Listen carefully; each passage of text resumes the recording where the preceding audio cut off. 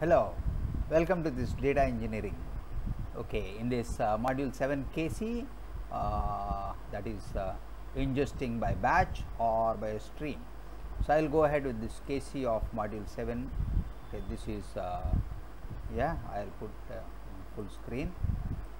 So I'll start this, the first question on your screen. A data engineer must build a process to ingest sales transactions from a line of business database at the end of each day and load them into their data warehouse. Which task would they perform as part of creating the process to ingest these records once per day?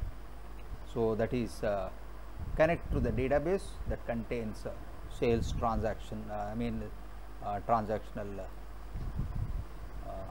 data. Okay, I just say submit. Yeah, that is correct.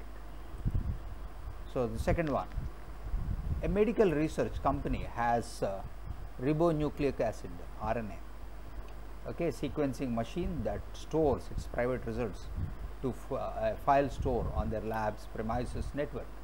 So the data science team wants to get this ingest and these results as a part of their new ML project. How should they ingest this data into an analytics pipeline? So you can use a data sync.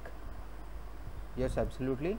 Transfer this data from on-premises files to store on an Amazon S3 into the data lake. Yeah, I'll just say submit. Correct. The third one, the team that is responsible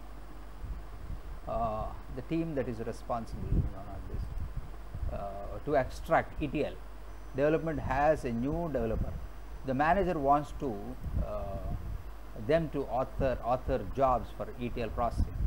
How might the developer use the AWS Glue to get a quick start on this task? So I use this AWS Glue Studio to build the pipeline. Yes, this is the correct answer. I just say submit. Yes. The fourth question on the screen. A data engineer has ingested a new JSON data source into Amazon S3 bucket in their data lake. The AWS Glue data catalog maintains a metadata about data in the lake. Which feature of AWS Glue requires the least amount of coding to make it easy for the data scientist to explore the data? So this should be use AWS Glue Studio.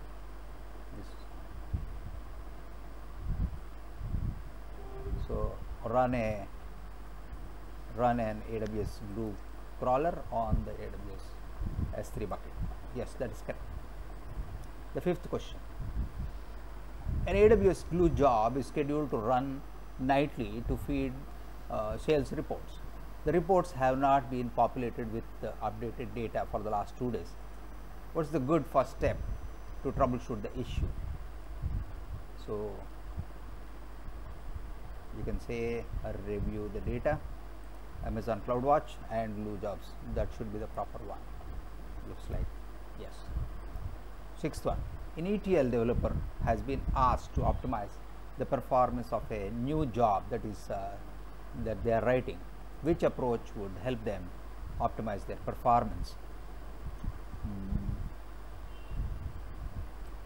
You choose this Parakit as a file format and then use the support files for coding.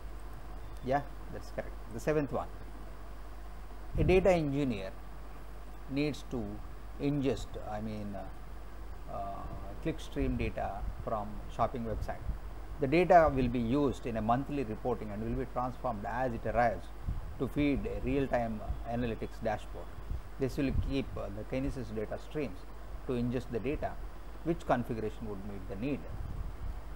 So configure Kinesis data firehose to consume the data and send it to S3, and Kinesis data analytics to consume and transform the data into real-time analytics. Yes, that's correct. The eighth one, which statement describes how data is stored and accessed in Kinesis data streams? So you can say developer should write scripts. Now each data record on the stream includes a unique sequence number partition key. Absolutely. So the next question is ninth one. Yeah, users of an application that consumes data from an Amazon Kinesis data stream report periodic gaps in the record sequence. A developer verifies and that there is no errors as producers are writing to the stream, and there are no gaps in the data that is being sent to the stream. Which configuration adjustment might help? So increase the retention period for stream records. This should be the best one.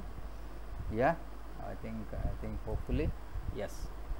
And the last question: a data engineer needs to ingest messages from devices that publish messages to a lighting topic, that is and the heating topic. Which AWS IoT core configuration might help use to store lighting data to a weekly reporting? Setup okay, AWS IoT core rules that router lights messages to an Amazon DynamoDB table. I think this looks correct. Let me check, let me submit. Yes, I think this is correct, all 10 out of 10. So this completes our module 7, okay, and we will meet into the next topic. Thank you and bye.